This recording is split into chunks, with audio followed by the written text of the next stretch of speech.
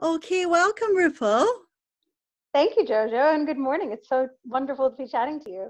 Oh, it's lovely to have you on Time for a Mojo Injection, and I know you're going to fire us up, give us a bit of a mojo hookup. So it's really nice to have you here, and I'm really excited to learn more about your story and to see what comes up. Same here. Oh yeah. So you have a reputation for being a bit of a power woman. And it got me thinking about, feminine and masculine energies. Mm. Because I don't know if you know what the key traits are. I recently was sort of researching, and the masculine, it's very, very ambitious, very, driven, and it was quite interesting though to see, because some of the things I thought would be under feminine were under masculine, and it was just it was quite interesting, because Yeah. I'm never one to hold on to labels too tightly, but Yes. have you sort of dealt, because obviously, from war zones, like you've been full on to boardrooms, Yeah. and you've Yeah. been in a very kind of sort of masculine dominant, I'd say, quite full on. How have you navigated your way through that before we go into the background? Yeah. So it's interesting. I think, I often referred and sometimes still do refer to myself as a very alpha female. I think some of the traits that you just identified as being typically masculine or male, I definitely resonate with. So ambition, drive, high energy, high intensity, that kind of stuff. But I also have a very and I think, especially as I've gotten a little bit older and a bit more experienced in just life in general, I've also started to develop what I think tends to be considered the most sort of female trait. So intuition and sort of tuning into myself and empathy and that kind of stuff. And so I don't think it was ever one or the other. I think, as with every part of my life, and I think for a lot of people, different scenarios and different environments either activated or muted certain aspects of who I am. And it really just depended on my physical and sort of mental and work environment, which personality trait came more to the fore, and which, like I said, sort of took a bit of a back seat. So it was never anything that I sort of consciously navigated, but there were definitely these tension points where, not to overplay it, but in those heavily alpha environments, boardrooms, war zones, military cultures, the CIA, all of these things, I often would find myself being the only woman in the room, or maybe one of a handful, small handful, especially as sort of get to the higher decision-making levels, or definitely the only woman of color in the room. And so it, again, this idea around different parts of your identity being activated or muted depending on the scenario, I found that there was this tension sometimes of hey, I have to sort of put on more of a certain alpha persona and mute more than I naturally would some of the less, the more sort of feminine traits of who I am. Yeah, that's hard, isn't it? Because you kind of want Yeah, to be, just in the yeah, moment and what feels right, but sometimes yeah. you feel like we need to compensate if you're in that extreme environment. Yeah, and I think definitely that, and what it's almost sad to say, but I remember there coming a point where I stopped noticing when I was the only woman or the only person of color in the room, and just sort of that became the given, that it wasn't even something I paid attention to or tuned into anymore, because it was just it seemed so normal and sort of unavoidable that I stopped noticing when it was the case, and stopped noticing that, hey, wait a second, there's a very sort of specific view on things that were going down because of the demographic makeup of this room or of this decision making circle, or it started to something I took for granted instead of something that I consciously started or thought to challenge and thought to find ways to push back against. It's interesting, and I think so many people feel that way. So it's great that you can sort of talk openly about that. Um, I'd love to know, before like your background or how you came to work for the CIA, and it's such an amazing achievement. And a lot of us will know from watching things like Homeland and stuff like that. Probably some stereotypes in there, but talk to us about how you got into this. Yeah, so I have always been, as I said, sort of high achiever, highly ambitious. What I was one of that kid in school who would leap out of my chair when the teacher asked a question and, wanted to be the smartest person in the room. And so my career sort of took me through a series of just very highly intellectual environments. So I went to, Ivy League schools, and then I got a master's degree in international affairs from a prestigious American university. And it was while I was there that I was recruited to join the CIA. And it was largely due to this sort of very, I guess, sort of brainiac tendency that I have. And also I had foreign language skills. I'd spent a few years living over, or not few years, sorry, some of my college undergraduate time living overseas.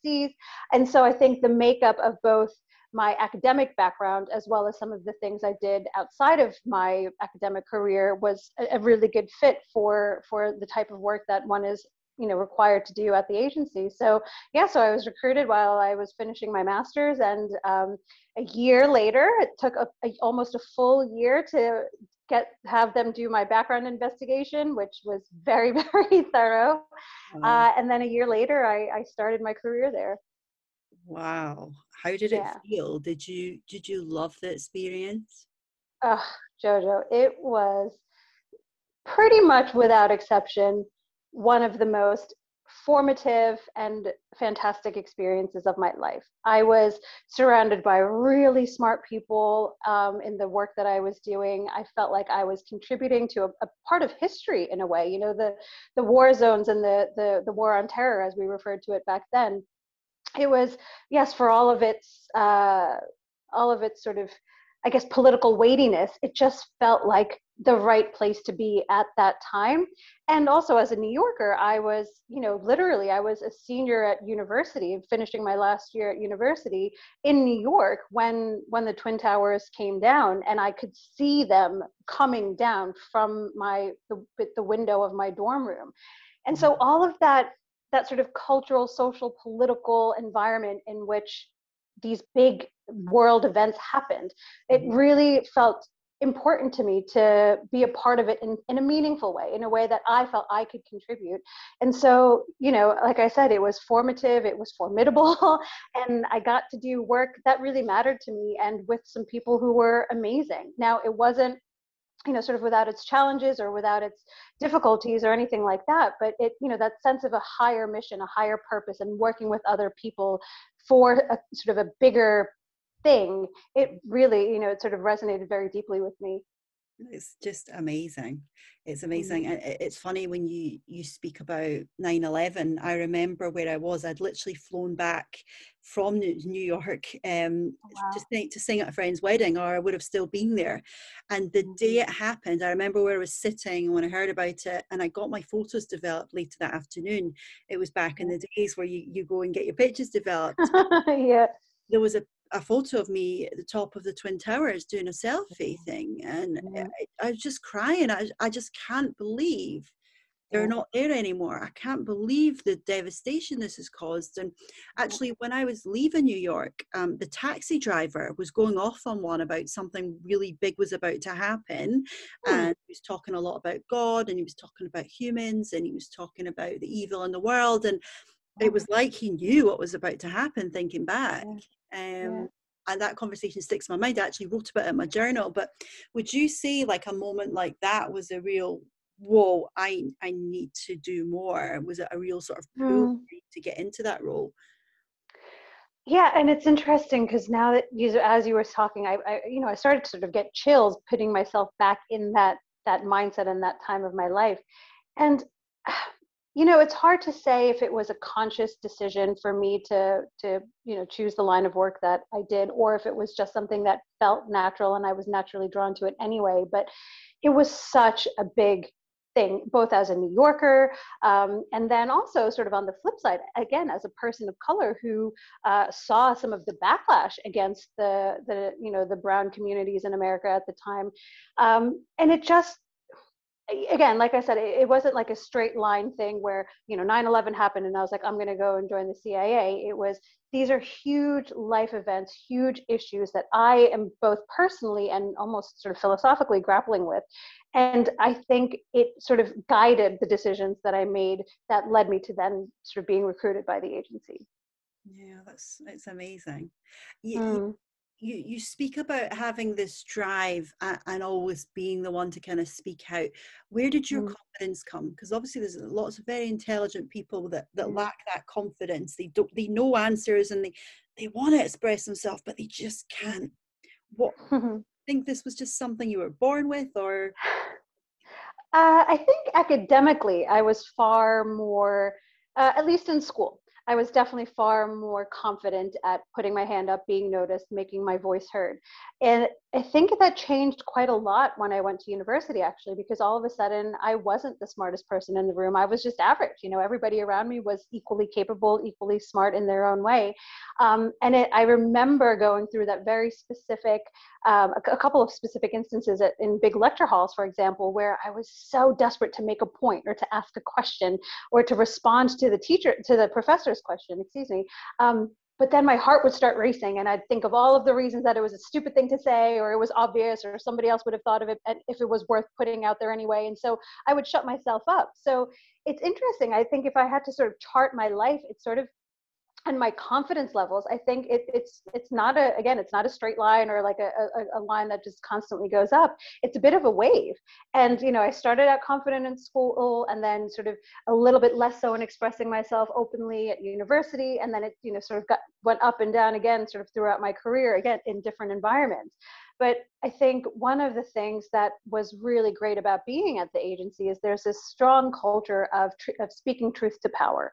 And that phrase comes up all the time. And so it encourages you to be the voice that people need to hear, even if they don't want to hear it. It gives you the tools and the support, with the other people in your working environment to feel okay when you put yourself out on a limb, when you tell a decision maker or a policy maker, hey, look, this is the reality versus what they want to hear. And so I think that was, again, another real key turning point for me in my confidence around having my voice heard, around speaking up when I felt things weren't right.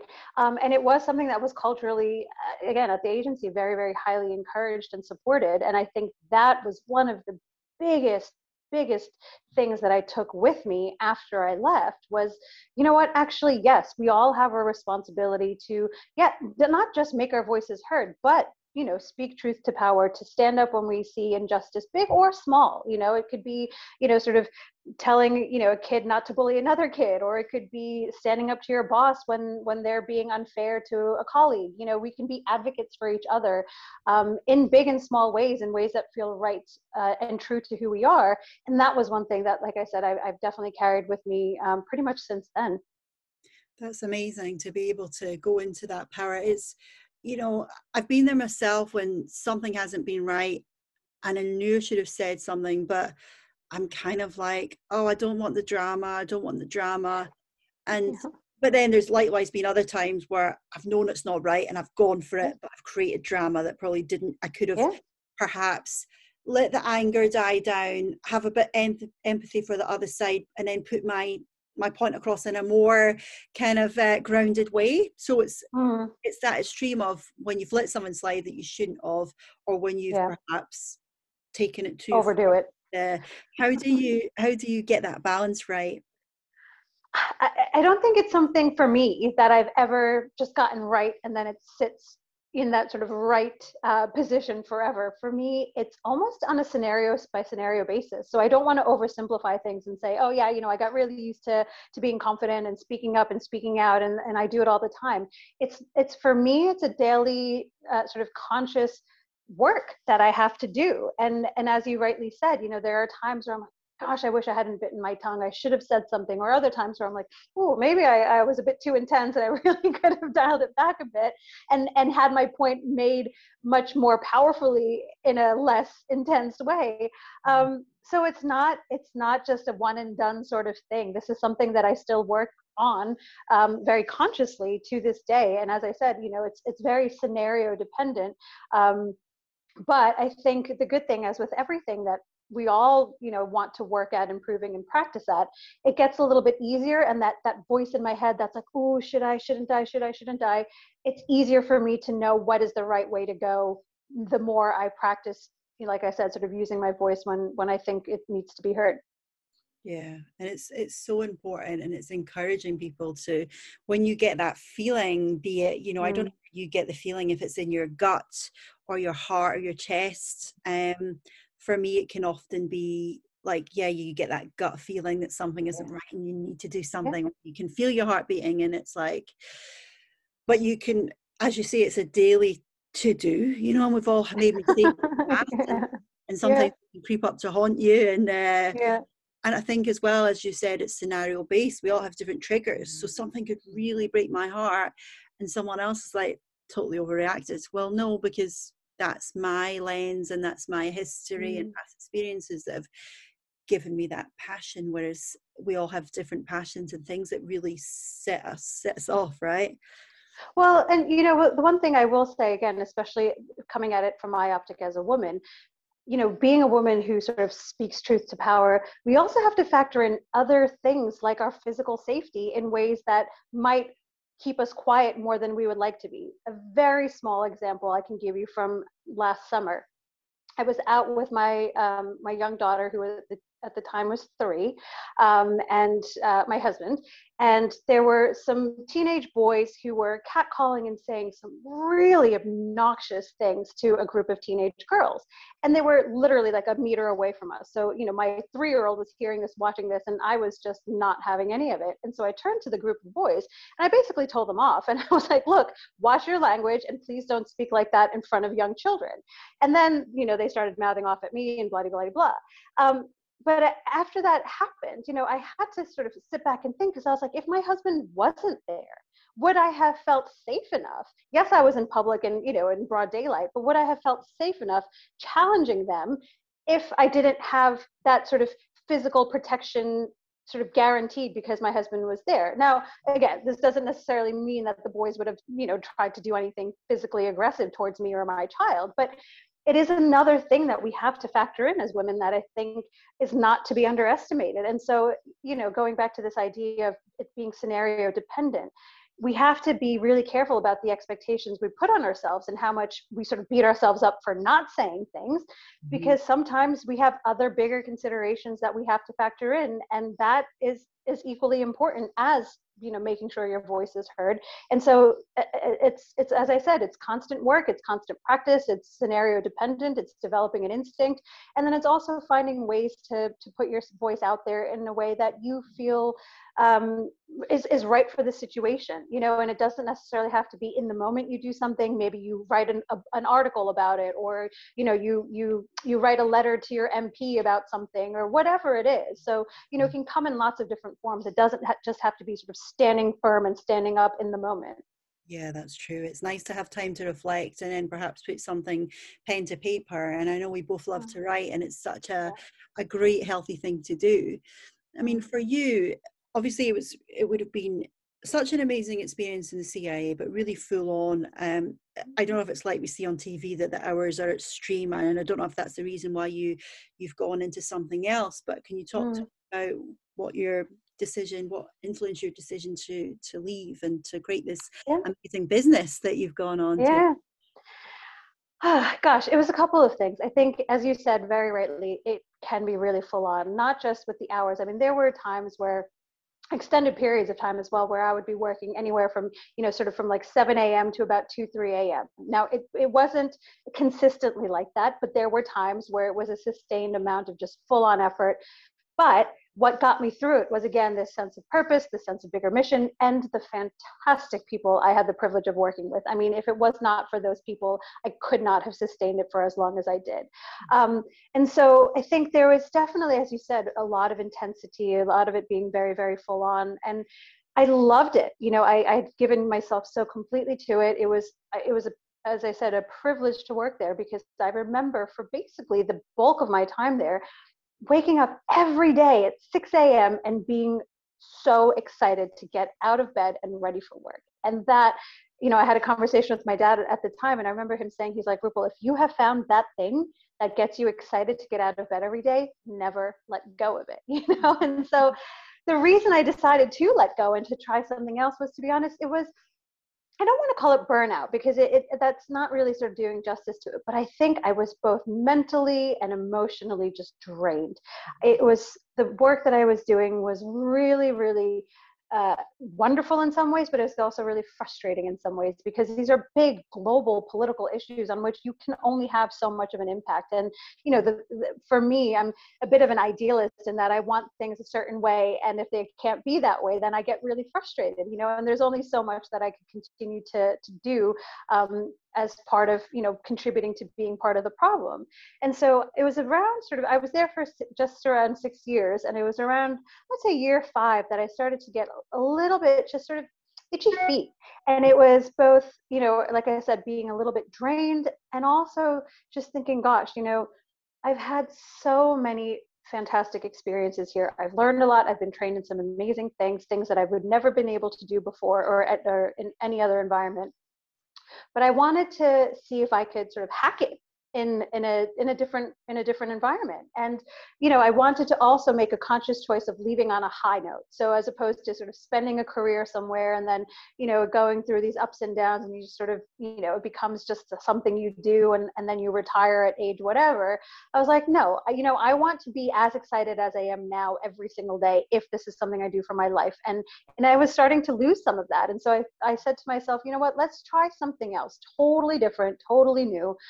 See if I can hack it in a different environment, and basically test myself. I'm the type of person who needs new challenges, who likes to test myself and push myself in different directions. And so that's what I decided to do. So after, as I said, around, after 6 years, I submitted my resignation, and I launched out into the big wide world of business. And that was it was, I think, it was a bit of an awkward transition for me, because the way I did it was, I went and I got an MBA at London Business School, and it was such a different environment to the one that I had just left. I mean, any environment was going to be different to the one that I had just left, but it was so different. And in some ways it was amazing. It opened my eyes to jobs and to careers and to possibilities and things that I didn't even know existed.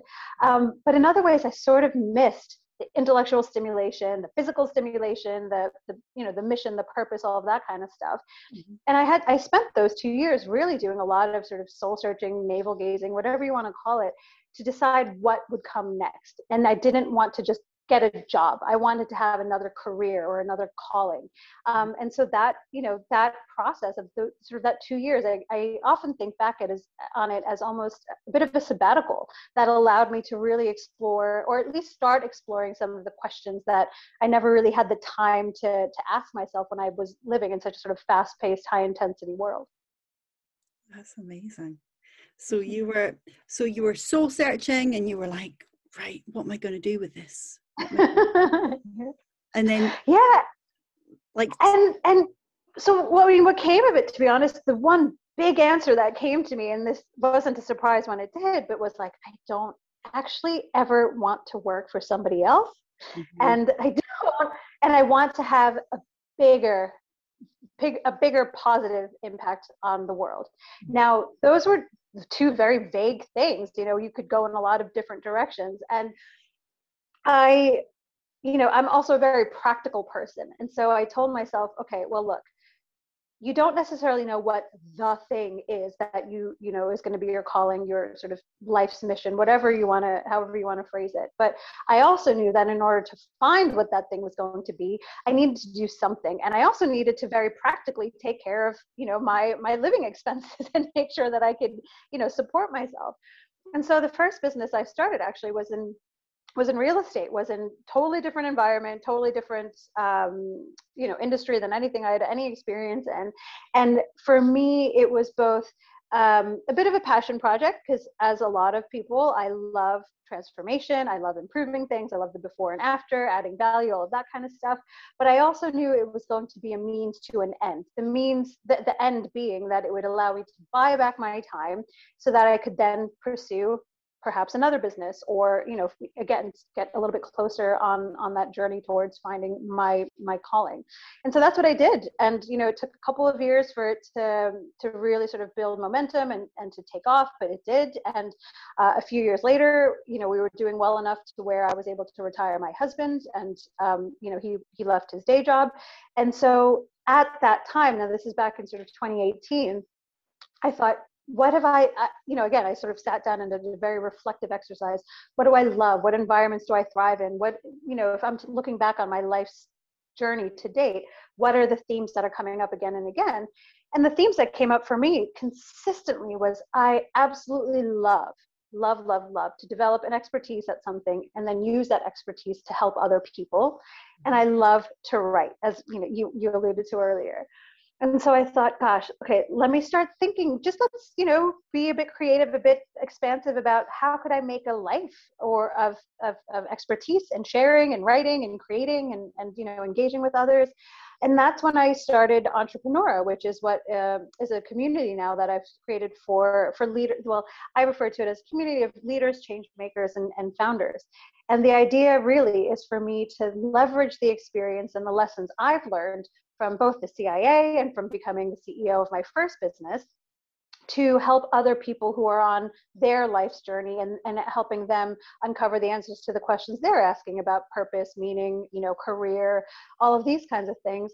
And really to help, sort of through coaching, through speaking, through writing, through workshops, all of these various things, to help people basically just get out of their own way and achieve the things that they want to achieve in their life and in their career. Yeah, it's so important. And there's so many people probably living quite a mundane life because they've not got the tools in place to make that change. And it's so important. I mean, what would you say to someone right now who's at a bit of a crossroads? I would say, to be honest, the biggest influence is, well, one of my favorite phrases captures it perfectly. We are the average of the 5 people we spend the most time with. And I think anybody who, well, this is true always, but it's sometimes particularly important to be conscious of who those influences are when you're at a transition point, or when you've set yourself a new target or a new goal or something that scares you. Because, and research bears this out, we're the average intellectually, financially, with our weight, with our health, all of these various indicators of the 5 people who spend the most time with us, we spend the most time with.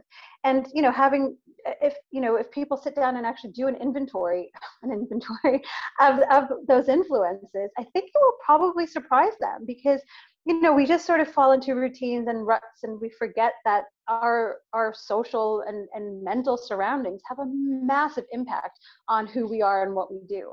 And so those influences can sometimes be in the form of, the 5 people, but it's also, the 5 films that you watch, the 5 musicians that you listen to, the 5 podcasts that you listen to, whatever it is. These are all mental influences and inputs that we, the books that we're reading, all of that stuff, they have such a powerful impact on it. And so I would say, if you do an inventory and an assessment of what those influences are, and you find that they're a little bit lacking, or they're not, helping you achieve whatever it is that you're trying to achieve or you're striving for, then maybe it's time to sort of upgrade it a bit. It doesn't mean to sort of slash and burn your personal relationships, but maybe start participating in, I don't know, online forums where people are doing what you want to do, or listen to a podcast like, your podcast, for example, where people are giving very specific insights and tips on mojo injections and increasing your energy and your engagement with life in a way that's meaningful to you. But I think we have to be so protective of our brains and our headspace, because all of those influences have an impact. And if we just sort of coast through and let the default set in, we'll never be able to change or be able to see the impact that we want to see in our own lives and make the transitions we want to make, until we sort of up level or upgrade, or whatever you want to call it, those 5 big influences in our lives. Yeah, I think that's such a key point in it as well. It's saying that we don't have to, we can still love those that are perhaps mood hoovers and they'll love an exit. Yeah. Can still give them love, but it's how Yeah. we view and how we perhaps step back from gossip, or we step back from toxic, you know small, what did they say, small-minded people talk about other people, and then it's the leaders that talk about growth and development and learning from Yeah. mistakes and stuff. And Exactly. we can all get sort of swept into those small-minded patterns, but actually we're made for more than standing gossiping about someone that we have absolutely no idea what's going on in their life. We're made for more than judging others. We're made for more. Have you ever been in a scenario when you felt someone has judged you, and sort of you felt like a sort of negativity there, and how have you dealt with it? Ooh. Uh, you know, again, this is, I think, something that for me has been uh, sort of a work in progress, something that I'm always having to consciously, um, yeah, just work at. So, I can't think of any specific single example. Well, actually, no, I'll go back to my childhood. And I will say I was always a very, very self-conscious person. I always felt I was being judged. And sometimes it was valid and sometimes it wasn't, but I think I was very conscious of being different, so of coming from an immigrant family that both looked different and spoke differently than sort of the typical child where I or person in where I grew up. And I was always very conscious of, as I said, of sometimes being the only a brown person in a room, or the only woman in a room, or the only person of the only American in a room, depending on where I was. Mhm. And so this sort of self-consciousness, it almost made me hypersensitive to perhaps perceiving judgment that, yes, definitely sometimes was there, but oftentimes I think wasn't there, but I just felt very, very conscious that I was different in some meaningful way. And the way I've processed it over time as a child, I did a very, I think, sort of at the time natural, but also very self-destructive thing, is I just tried to blend in. I just tried as hard as possible to be as sort of quote unquote white as possible, or as quote unquote alpha as possible, or in any way to make myself less of me and more of what I thought was considered normal. And I don't think that's a good thing for anyone, but again, as children, I think you sort of can expect that kids don't have the tools necessarily to engage these things in a more productive way. As I became an adult, I think what I've been able to do is really to just start to tune people out, and to care a little bit less about what other people think. It's not, as I said, something that I've just fixed and now is forever, the way I am. It's always a work in progress for me. But I think what's happened over time is having built up a bit of a resilience and a bit of a thick skin. Again, going back to the CIA, one of the things that you were judged on is your intellectual rigor and on the quality of your analysis, on your presentation, all of that stuff. And I loved being in that environment where it was, sort of gloves come off and you get really hard feedback that you may or may not want to hear. But I loved it because it helped me be better. Excuse me. And I always, at my core, if nothing else, I always want to try to be better. And so having been in that sort of very, very intellectually intense environment where you are sort of called out and pushed and challenged and all of these things, it really helped me also develop a thick skin, and also just accept that feedback can be helpful. And that thick skin, again, was something that I took with me into the big wide world after I left, in this sort of feeling of like, okay, well, people may be judging me. That's cool. Like, I care a lot less than I once did because I, have developed a thicker skin. And yes, I'm still sensitive to it sometimes, but the time it takes me to bounce back from feeling like, oh, maybe I shouldn't have done that, or I want to shrink into myself, or, conform to something, or shut up, or whatever else, I can have a talking to with myself and get myself out of that sort of reflexive mode of wanting to just, sort of change me and turn it into something productive. So a very concrete example from a couple of years ago, I had, I have a newsletter list, and I do a lot of workshops and webinars, and I'd sent a very I thought innocuous email to my newsletter list saying, hey, I'm going to be doing this webinar. And, people signed up, and, I posted in some public forums. So, people signed up for it publicly. And it was a business webinar. It wasn't anything controversial. And I got the most obnoxious registration. It was from somebody who put in as their email address what they wanted to do to me at gmail.com. So clearly it was like a totally fake, a totally fake email address, I hope. But I got this, and it was one of those moments where I was like, oh my gosh, should I shrink what I'm doing? Should I be less out there in the world? Should I, am I putting my family at risk? Like, all of these crazy things from one hostile email.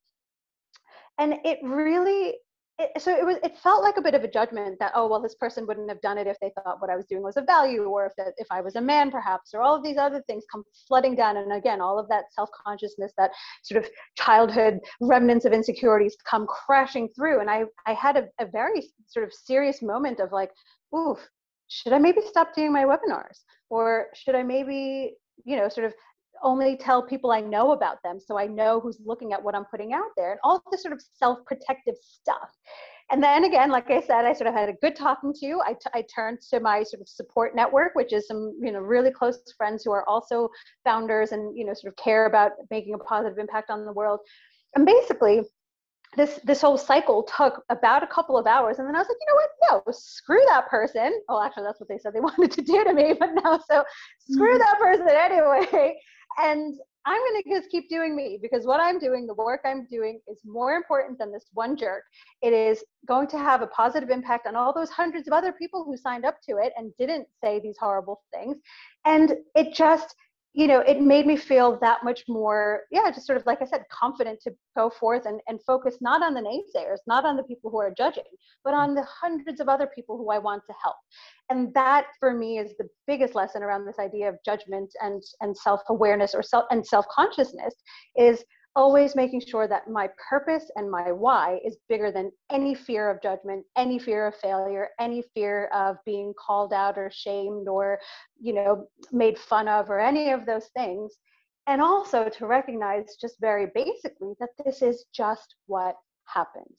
And, there's that saying of like, nobody kicks a dead dog. Well, when you're putting yourself out there, when you're trying to help people, when you're doing something bigger outside of your comfort zone, outside of other people's comfort zones, you expose yourself for some of this stuff. It's that idea of sticking your head above the parapet. But I don't want to live a small, shrinking life. And so it's finding my own way to deal with the judgment that comes, and then also just to start to tune it out and to recognize it as just part of the process. It's not unique to me. It's, I've heard stories of hundreds of other people who have been targeted or, trolled and all of these other things. And it's sadly just part of what comes with the territory. And so it's acknowledging that, having some great people who I have around me who get what I'm doing and who are doing it themselves to sort of talk me back from the brink if I ever sort of, start to waver. And it's also, like I said, just developing a thicker skin and knowing when to take on feedback and when to just shut people out and tune them out. Yeah, shut them out, tune them out, and just not take it personally. It's never ever personal. No, it's not. I think when we're involved in the bigger picture, so when you're following your purpose and your values and your passion, the stuff, it just becomes irrelevant. And it's also so good to look for your cheerleaders as well. I put a post out last night, very vulnerable, raw post, and people, the amount of messages I had just from being so honest was crazy, of people saying, oh, thank you so much, I can't, I'm scared of judgment.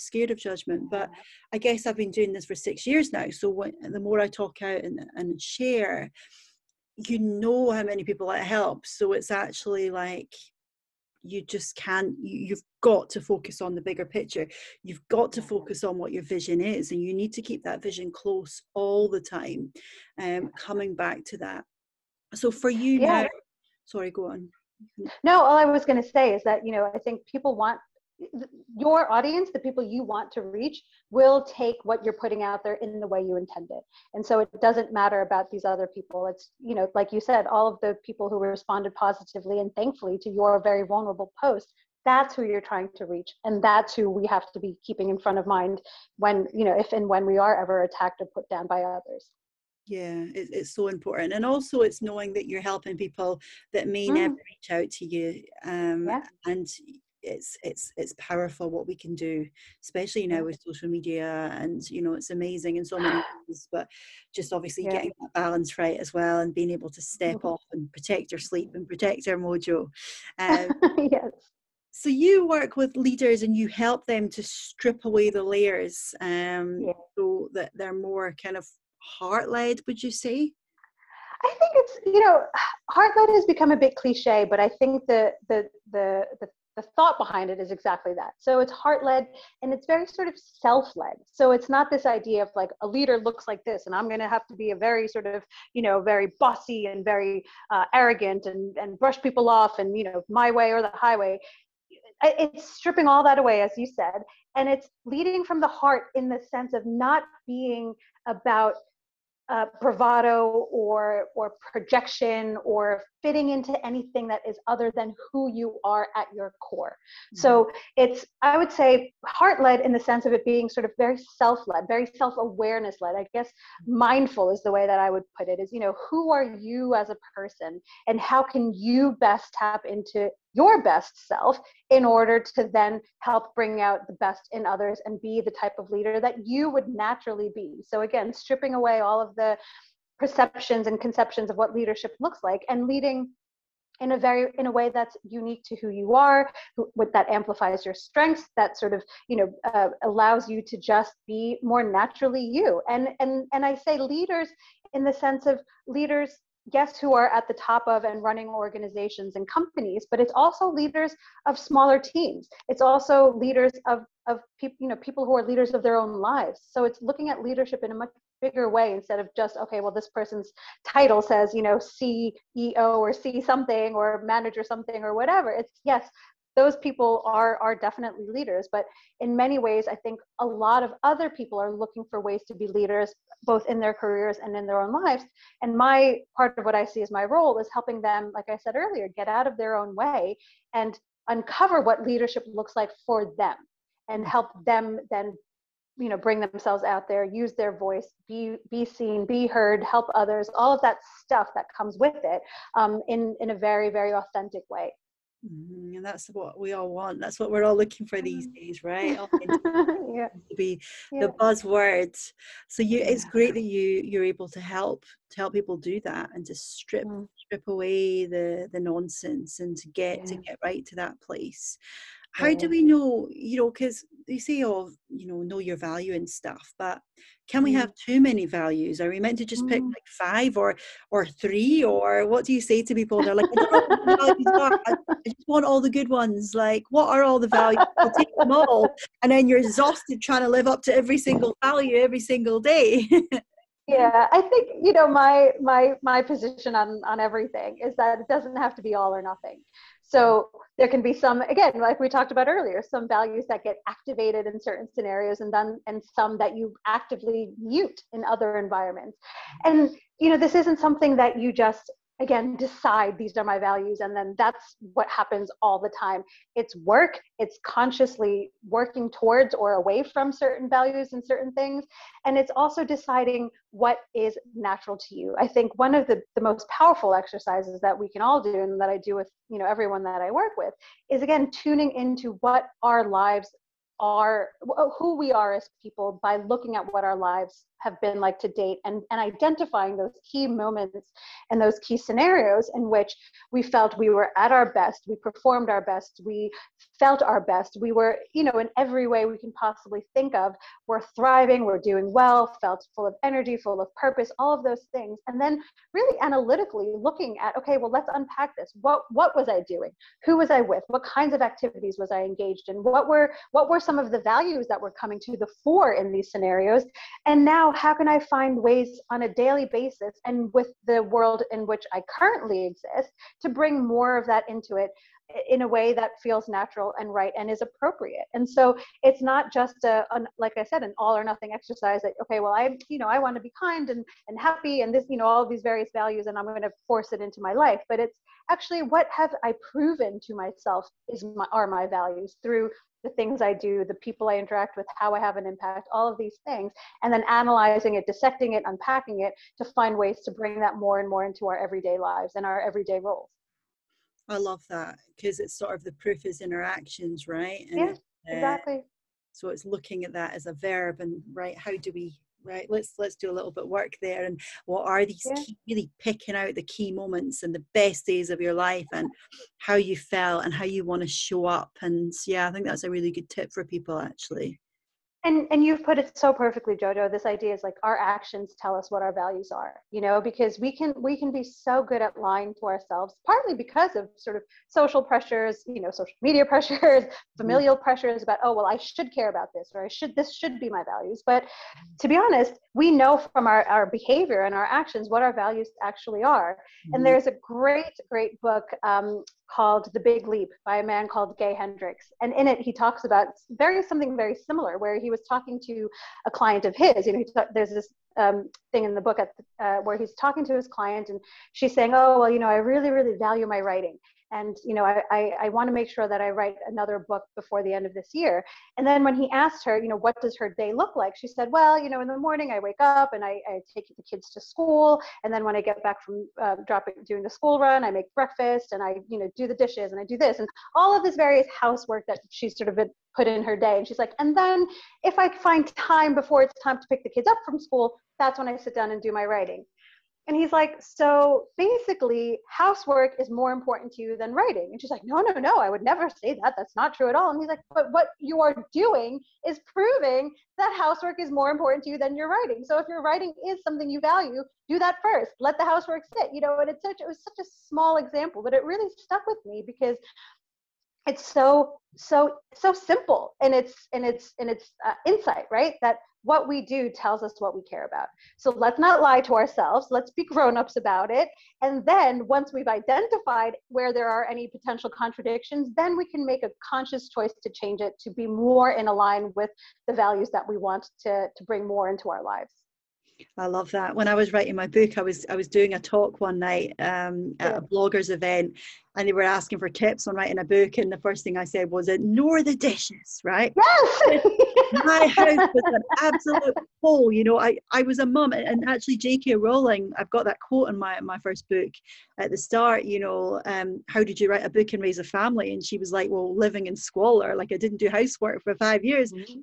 And I was kind of laughing because, you know, my husband is a clean freak, and he wants a house Yeah. in such a great way, and he wants to do the dishes before anything. And for me, it was always, no, time is precious right now. I've got two kids, so the dishes can wait. The Yeah. writing, and I would be like, you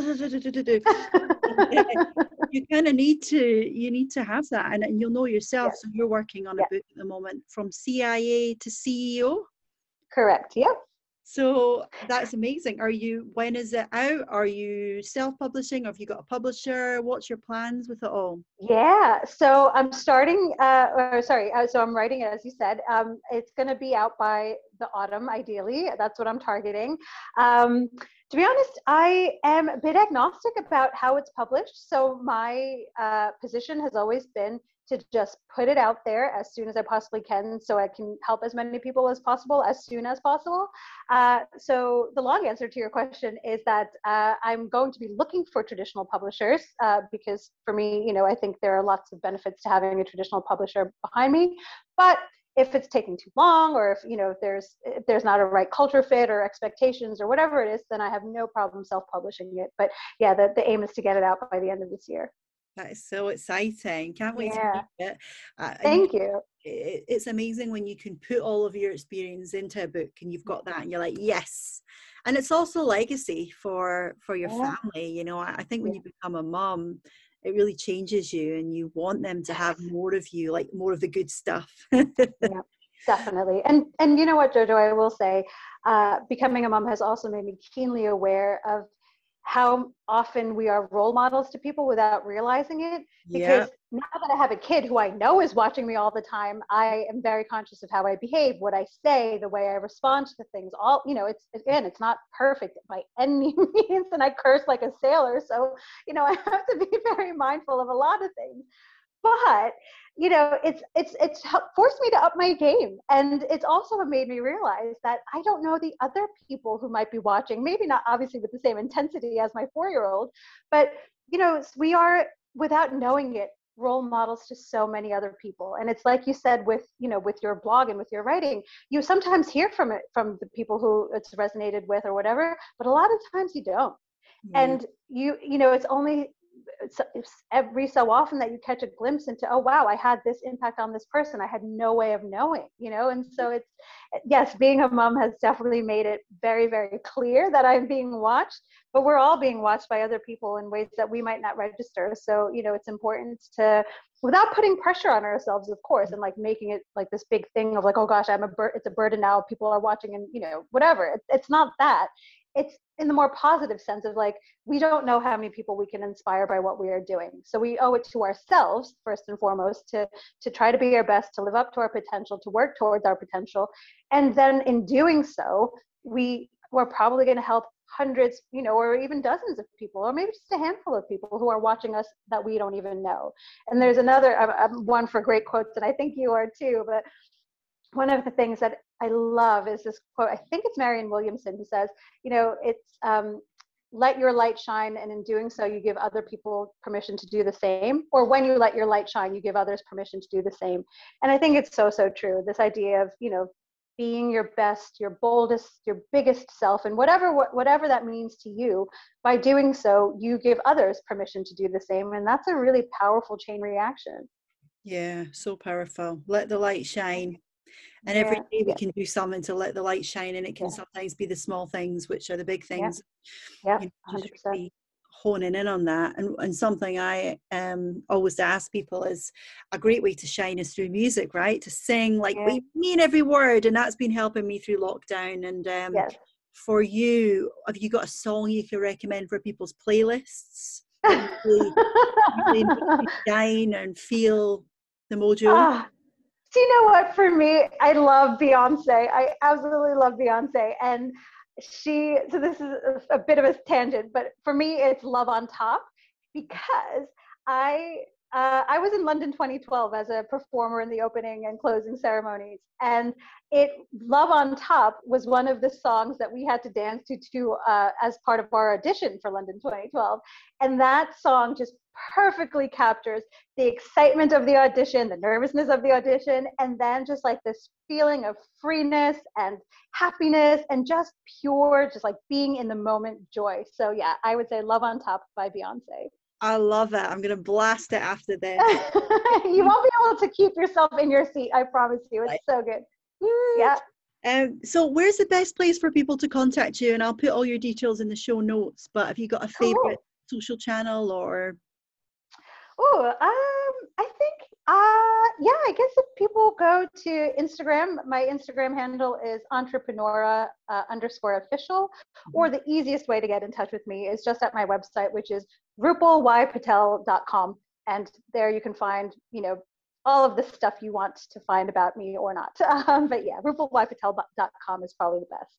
Amazing. Well, Yeah, Rupal, you've been fantastic. And thank you. thank you so much for showing up fully today and sharing so openly. Definitely given me a mojo injection. So thank you so much. It's been an absolute pleasure, Jojo. Thank you for having me.